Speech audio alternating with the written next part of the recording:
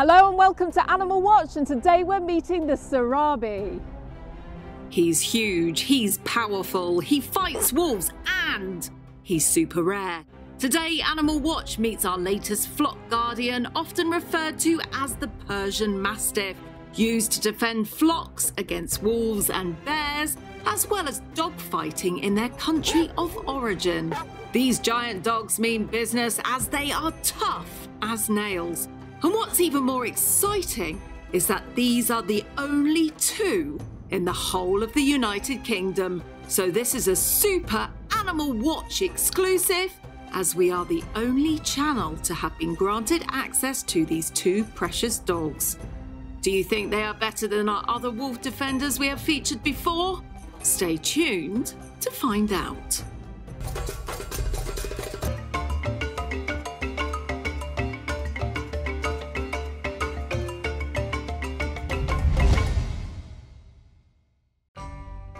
The Sarabi dog, also known as the Persian Mastiff, the Iranian Mastiff or the Sarabi Mastiff, is a large breed of livestock guardian dog from Iran, originating from the Arab country.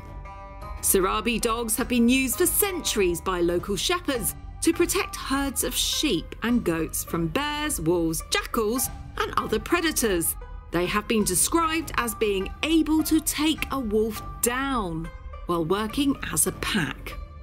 The Persian Mastiff is calm, controlled, independent, powerful and protective, and is often used in staged dog fights in their country of origin, so dog breeders and owners can compare the fierceness and toughness of their stock.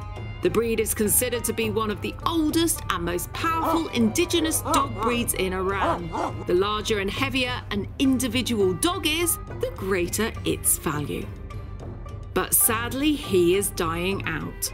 This ancient and pure breed is falling victim to the dog-fighting rings, who are now mixing larger, more ferocious Mastiff types into them in order to increase their size and power, thus gradually diluting their ancient pure genetics.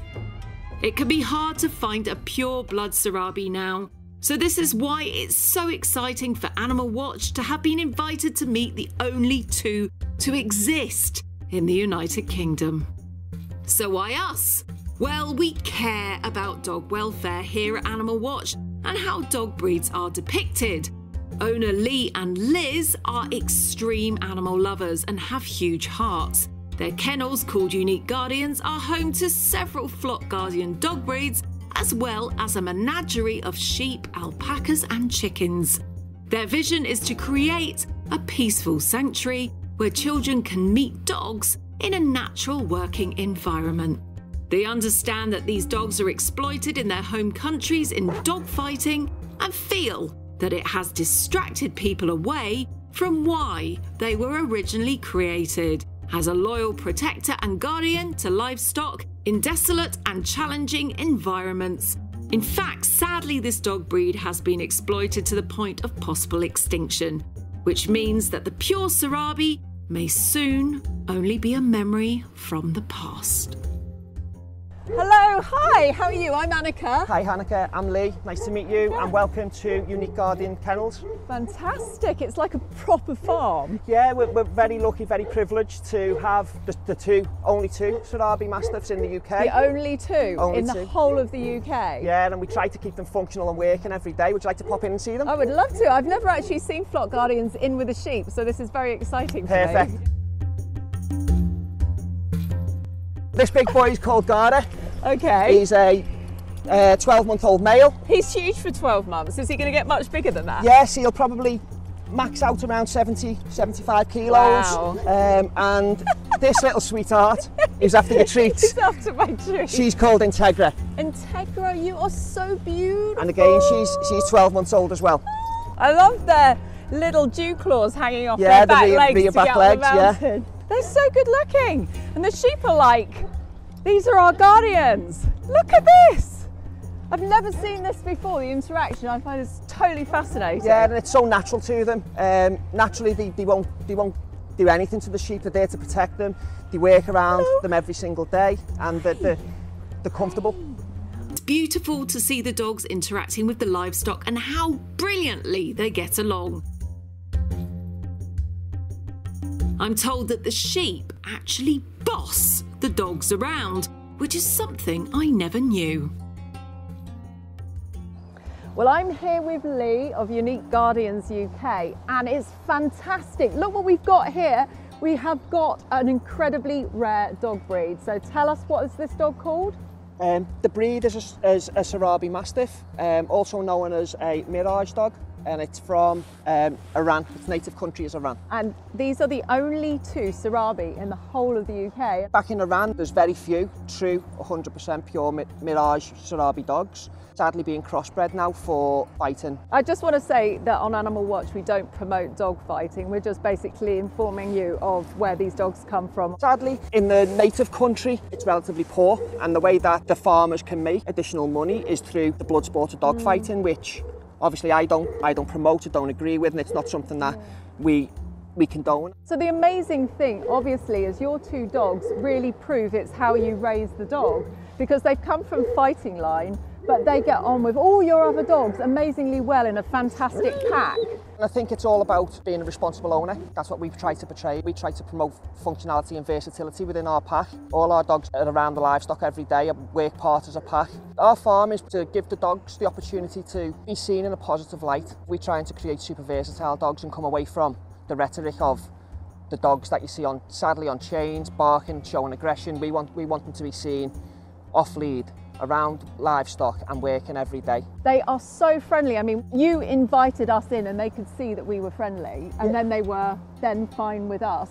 If it was a burglar and somebody was to come onto your land and you were not there to say that he was okay, what would these dogs do? They protect, they guard the land. Each dog has a different area and they know the position. We have three elements of the dogs. The runs with no animals in, where the dogs are allowed to express themselves and play. Then we have working with the livestock, where they've got to be calm, calculated and relaxed. Then we have them as family pets, where ultimately that's what they are as well. They're here to be cuddled and loved as well. When they're puppies, do they just naturally become very nurturing to the livestock, or do they have to be taught to be nurturing? Naturally nurturing. Now what we do here is we encourage a bigger dog to show them the ropes. Ultimately they go in with a bigger dog that's established around the livestock, and it shows them right from wrong, because as puppies they still want to play, they still want to do them things of chasing the livestock and still have some adolescent behaviours, but the big dog soon puts them in the place and shows them that they can't do that in that environment.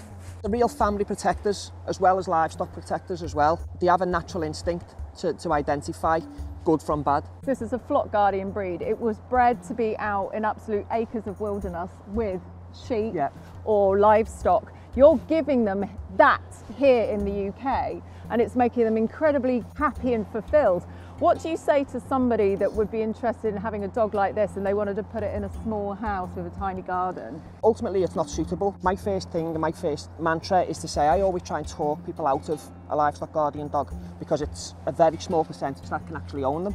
So if I can talk you out of the dog's not possibly for you. Maybe readdress what dog you want. Your male is very big. If somebody was to have him as a pet, what would happen in the house when they brought a puppy like this home? What would it do? Would it be destructive? Would it be lively? It would be lively. It'd be destructive and lively. Ultimately, they require a lot of stimulus. They'll be at the windows, they'll be looking out, they want to see what's going on around them. And probably quite noisy. If you were to take him on a lead now and we were to go out onto the street, how would his behaviour be different to running around on his own land? He'd change, he becomes alert, he becomes more reactive to things outside, and when he's out walking in the community.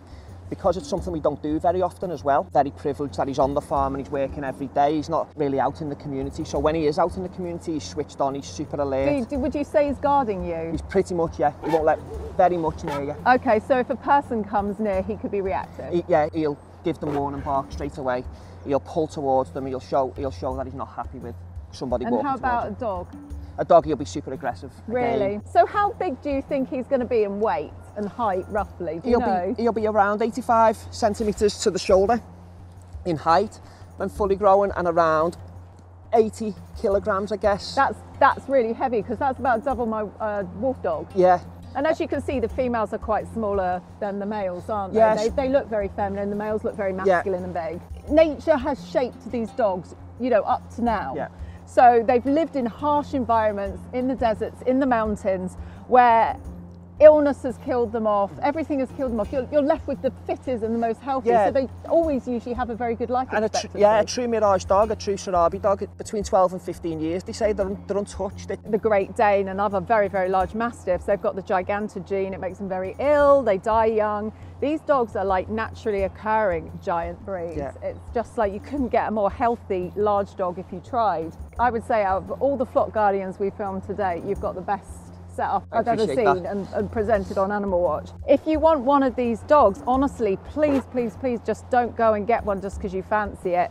You need to have a huge amount of land like this. It's got to be fenced. They're going to get out. They're going to defend the land.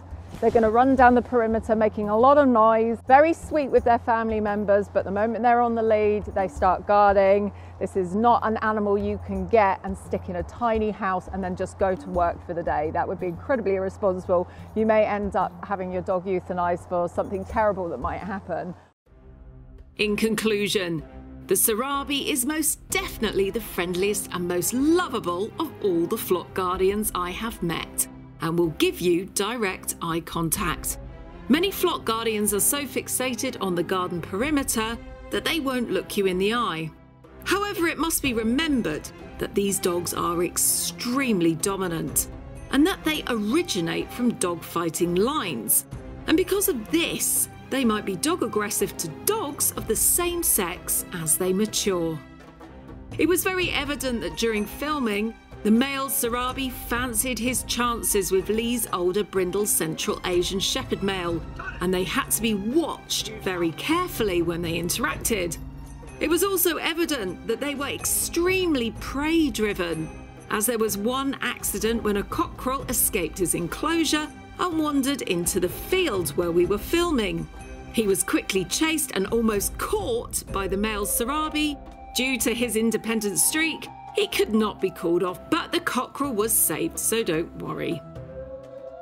So remember, if you want one, please understand that dogs of the same sex most probably cannot live together as adults. You must give them a huge piece of land to protect so they feel fulfilled. They might attack your smaller pets, and they will be challenging to other dogs in public. So on-leash walking and possibly isolated walking is a necessity. If you feel you are strong enough for one of these dogs, as they are powerful, then they are extremely loving to their human family, especially kids. So be prepared for sheds loads of kisses and fun, and finally good luck in getting a pure one out of Iran, as it's going to be almost impossible. I'll definitely be asking for that DNA test before investing in one, as it's so rare. And it's so rare, I couldn't find any footage on the internet of one challenging a wolf. So its ability to kill a wolf seems to be on word of mouth only. So what is your account that people can, like, maybe if they want to just look at your photos of your dogs or videos, where should they go to have a look? Our Instagram account is called Unique Guardians UK. You can find out any information on the Sarabi. You can drop me a message whenever you feel like you need any information around the breed, but don't just go out and think that this breed's for you without actually speaking to people. No, they're probably going to be one of the most challenging dog breeds in the world, so just don't go and get one. Our Instagram's always open and we're always speaking to people every day and trying to support people in getting the right dog for the right family. There's regular updates of the dogs. You can see them from when they arrived into the UK up until now, 12 months old. Lee's very experienced. He's got Kangals, he's got Caucasian Shepherds, he's got a Central Asian Shepherd, so he's got a huge amount of knowledge when it comes to flock guardians in general. And if you enjoyed this amazing episode of Animal Watch, then be sure to give us a big thumbs up and subscribe to the channel by clicking the button in the bottom hand corner, and be sure to tune in every week where we'll be bringing you more amazing episodes on dogs, wolves, animal rescue and conservation. Bye for now. Bye bye. Oh.